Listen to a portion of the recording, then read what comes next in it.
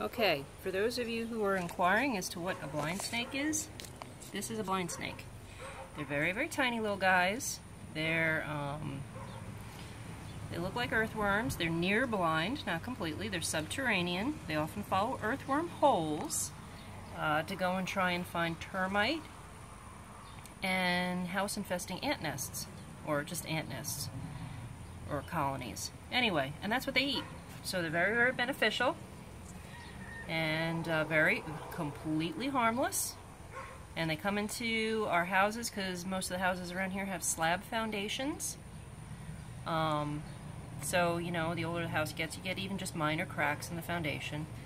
And they'll come up through the cracks because the ground is very moist in the spring. Anyway, I just capture them when I find them in the house on a piece of paper, not to harm them. And then I put them back out by the outside of my foundation. They might find their way back in, but they usually don't last too long around here. Ah! Maybe a week or two or so. But anyway, let me go get this dude where he's going to be safe. Alright, just want to show you guys what he is, or what they are. Alright, talk to you later. Bye.